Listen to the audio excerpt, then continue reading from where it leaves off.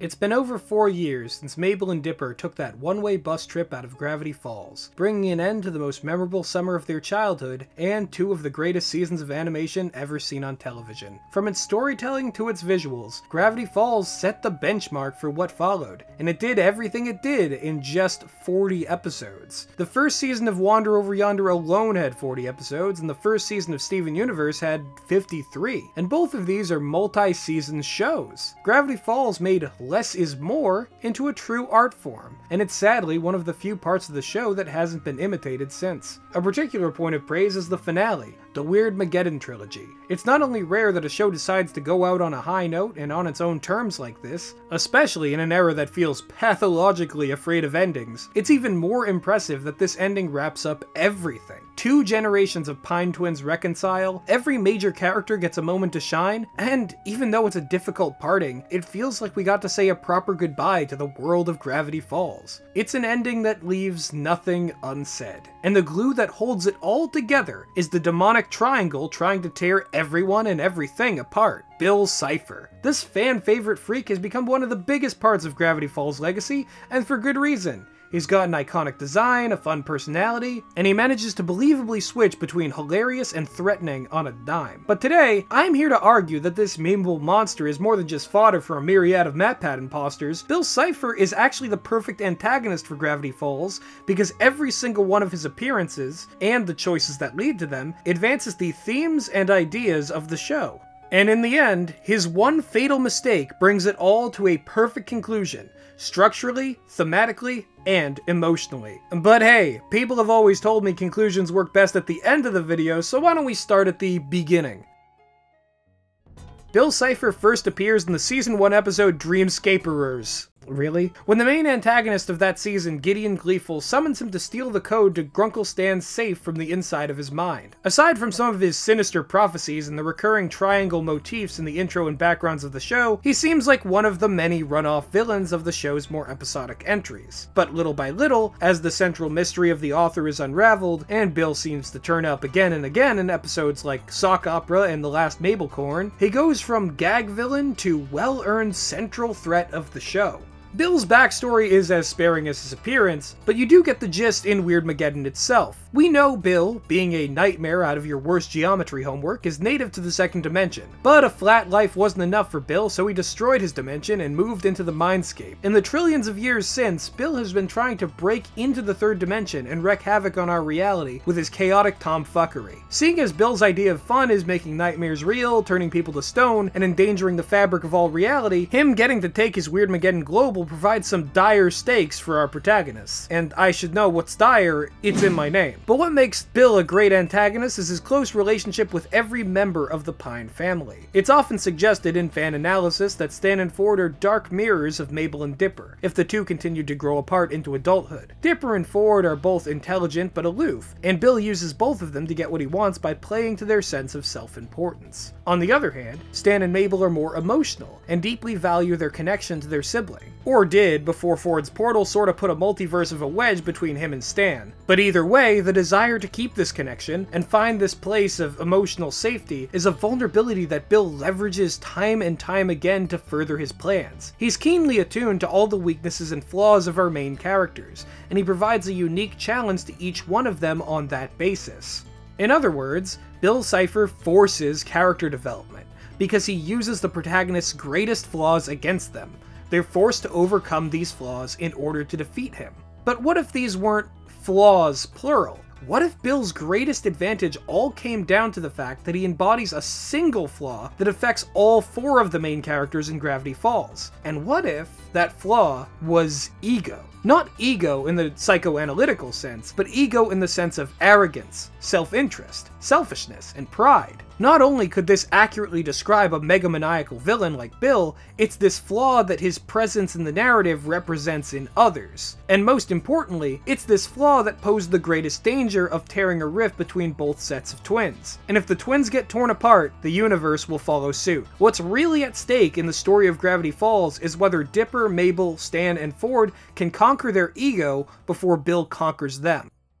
It's easy to chart Bill's rise to power across the timeline of Gravity Falls, and that's because at each stage of Bill's plans, a character is succumbing to ego. Let's start at the backstory, with one of the key moments that drove Stan and Ford apart, the science fair. In the episode A Tale of Two Stans, we find out that the duo were about as close as Dipper and Mabel were in childhood, with a very similar dynamic. And much like Dipper and Mabel fear, Stan and Ford were beginning to grow apart in their teenage years, as Ford's intellectual pursuits put him at risk of outgrowing Stan. And that is why, when it seems that Ford is going to leave him and pursue his academic dreams at West Coast Tech, Stan is devastated. Not only will this separate him from his best friend, it highlights all of his own insecurities about being the family screw-up, which is why, in a state of frustration, Stan accidentally destroyed Ford's science fair project and cost him the placement. This selfish mistake tears a rift between Stan and Ford, driving Ford away from his family and into the pursuit of more esoteric studies. This ultimately leads to his research into other dimensions, where he comes face to face with Bill. Ford worked with Bill for some time, unknowingly advancing his plans to enter our universe by constructing the portal machine. And this was because, by Ford's own admission,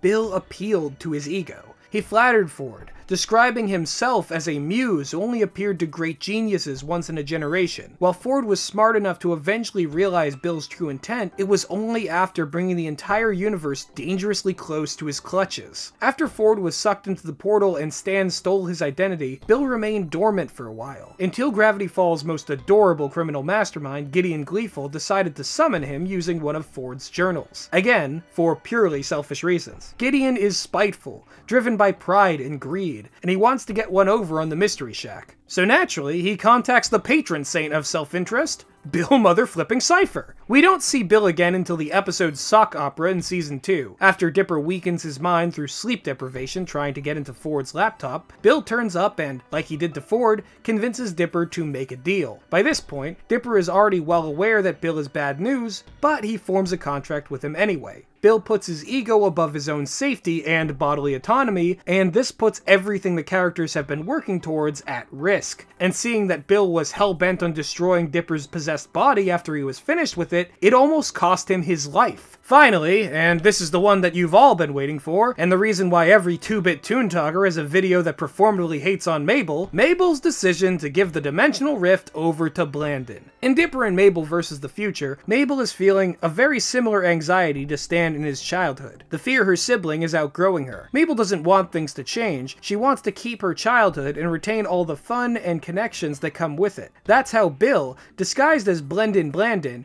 manages to get Mabel to hand over the interdimensional rift to him. He offers to make a time bubble around Gravity Falls, where time will start and stop at Mabel's leisure, even if that means that other people can't pursue lives and futures they want for themselves. Something that isn't brought up enough in discussion of this moment is that this mindset could actually reflect symbolically the views of an audience that may demand several more seasons without regards to the characters and their development. Regardless, Mabel takes the deal, and Weirdmageddon finally begins. Gravity Falls, like all well-written stories of its type, marries the huge-scale stakes to the more intimate, emotional stakes. Like I said before, if Bill can succeed in tearing apart both sets of Pine Twins, he can succeed in ripping our universe a new one. And when you're close to a sibling, drifting apart can feel like the universe is collapsing. Just ask Stan and Mabel. At its heart, Gravity Falls has always been a show about the relationships between siblings, specifically twins, people who should be the most capable of understanding each other on a fundamental level, but sometimes don't. And while characters are under the illusion that time is their enemy, and that these bonds dissolving are inevitable, they're wrong. This is even illustrated when Bill Cipher vaporizes Time Baby in seconds, taking the manifestation of time completely out of the narrative. Selfishness is why these bonds break. The desire to put your needs before anyone else's. To always choose indulgence over sacrifice. And in the end, the older Pine Twins reconcile and travel the world together, and Dipper and Mabel know that their bond as siblings won't be diminished, no matter what different directions they travel in life. All of this is possible because they managed to beat ego. And to beat ego, you have to beat Bill.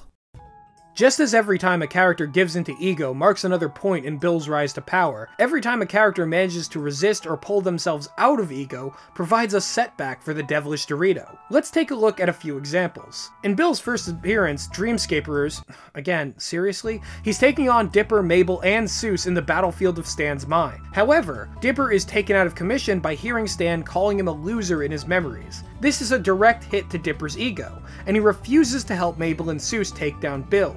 This not only puts Stan's mind in danger, but leaves Mabel and Seuss at the mercy of Bill's phantasmagoric powers, or as some people would say, nightmarish ones. However, when he realizes that he misheard what Stan was saying in the past, Dipper changes his tune. He pulls himself out of his state of ego-fueled self-pity and rejoins Mabel and Seuss, with the new knowledge that they too can manipulate the dreamscape. The three work together, and this marks the first point where the main characters manage to turn the tide against Bill through selflessness and collaboration. And it won't be the last. In sock opera, Bill takes over Dipper's body and wreaks havoc with it. Meanwhile, Mabel is putting on a sock puppet play to impress local weird puppeteer Gabe Benson. Given the fact that being boy crazy is one of Mabel's defining traits, it's clear that putting on this show and wooing her latest crush is super important to her. But if her ego had gotten the better of her here, Dipper wouldn't have survived. In order to save her brother, Mabel knowingly destroys the sock opera that meant so much to her and takes the fight to Bill. Bill is shocked by the idea, asking,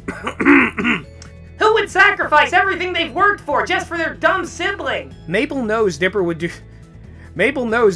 the same for her, so she lets her own needs take a back seat, and manages to save Dipper from Bill. Once again, the rejection of ego leads to another defeat for Bill. But none of this stops Bill from putting his master plan, which culminates in Weirdmageddon, into practice. However, even when Gravity Falls is turned into a phantasmagoric, yes I will keep using that word, microcosm of Bill's plans for the future, characters making the decision to finally reject ego helps bring things just a little bit closer to the happy ending we all wanted. First, in Weirdmageddon Part 1, we get the unexpected redemption of Gideon Gleeful. Little Gideon not only served as the main antagonist of the first season of the show, he's also been personally antagonistic towards the Pine family throughout. And as I mentioned earlier, it was Gideon's selfish decision that brought Bill back into Gravity Falls in the first place. Which leads us back into Weirdmageddon. Gideon has been given about as cushy a position as a human could expect in Bill's new world of weird. He's gained a level of control, his own henchmen, he gets to watch over Mabel's prison bubble, and he seems to have a level of autonomy that no other human in the town has. Unlike Preston Northwest, Gideon is the one person who seems to have actually struck a pretty great deal with Bill. When Dipper, Seuss, and Wendy are on their way to Mabelland, Gideon steps in to stop them, but before he can capture our heroes and turn them into Bill, Dipper changes his outlook and tells him that no one will ever love him until he becomes a better person. And in that moment, Gideon decides to do the first unselfish thing he's ever done, taking on Bill's goons to buy Dipper and the gang some time. His only request being that he wants Mabel to know what he did. And on the surface, this may seem like he's still selfishly motivated, but the reality is that this is anything but selfishness. Gideon knows that he and his fellow ex-cons don't stand a chance against Bill's henchmaniacs, and the best thing he can hope to accomplish is to buy some time before they capture him, or worse, scatter every fiber of his being across many moons. Gideon has no way of knowing if he'll even exist after this, but he gives up his position of power in Bill's new world to increase the chances of Mabel and the others being safe. Gideon rejects ego, and in doing so, the first crack in Bill's armor is exposed. But nobody is out of the woods just yet. In Weirdmageddon Part 2, Escape from Reality, Mabel, Dipper, and friends are trapped in what even Bill describes as his most diabolical creation, Mabelland, an artificial paradise meant to satisfy Mabel's every fantasy. It's a place so indulgent and perfect that she'll never need to return to reality again, even if it means that reality falling to Bill. The end of this episode is a particularly important moment, not only for the relationship between Dipper and Mabel finally being reconciled, but because Bill's plans finally begin to collapse. Both Dipper and Mabel reject ego at the end of this episode. Dipper, who had previously planned on abandoning Mabel to take an apprenticeship with Ford, decides to go back on his decision. He instead decides that he'll continue to grow up with Mabel after the summer, and that he'll save his solo adventures for adulthood. And Mabel repays this kindness with her own sacrifice. Despite Bill's attempts to emphasize how harsh reality is outside of the bubble, Mabel finds that harshness bearable if she can just take it on with her family. She decides to leave Mabelland, a place so perfectly designed to suit her needs that it's practically heaven, to unite with Dipper and the rest of her family, and finally defeat Bill once and for all. And this brings us to Weirdmageddon Part 3, Take Back the Falls.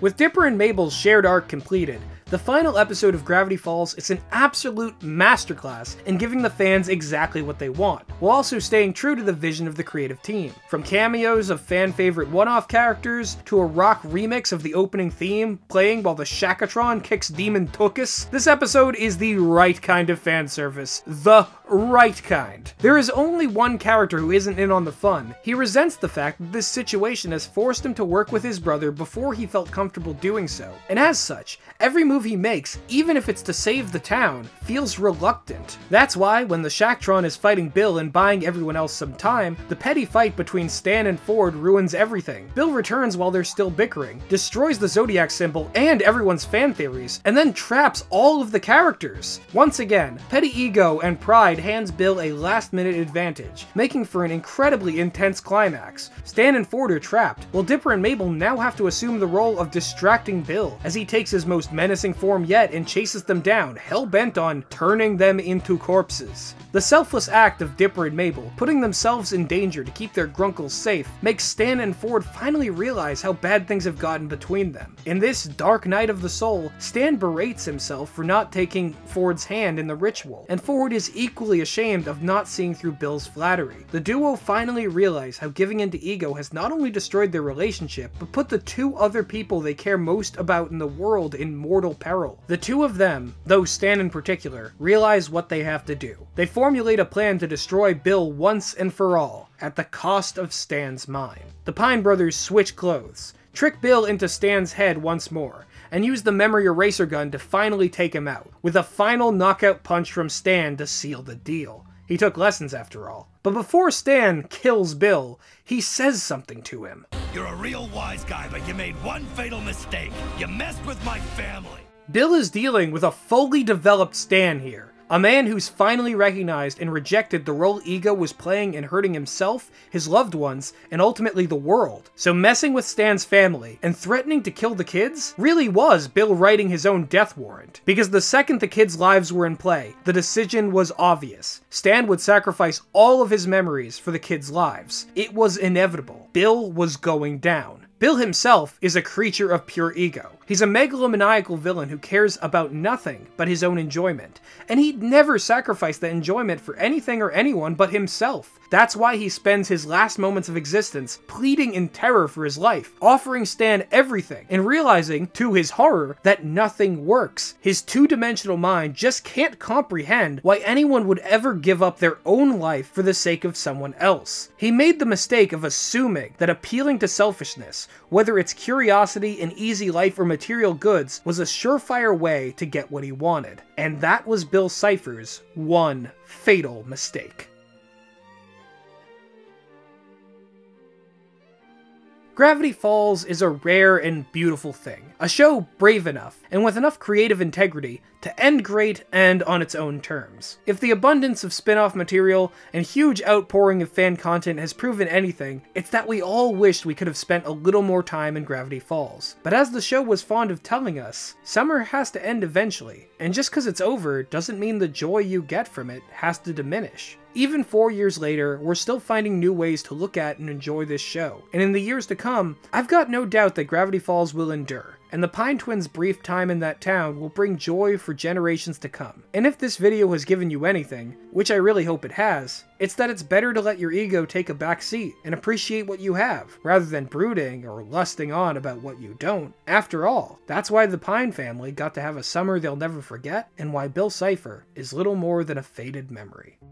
Thank you all so much for watching, folks. This is actually my first video on Gravity Falls on this channel so far, which is weird because I really do like the show. Some things just slip through the cracks in this crazy multiverse we live in. But anyway, if you like this video and you want more cartoon character content, subscribe to the Dire Gentleman channel, ring that bell, and leave a comment down below for another cartoon that you'd like me to cover. Until next time, I'll be seeing you in the future.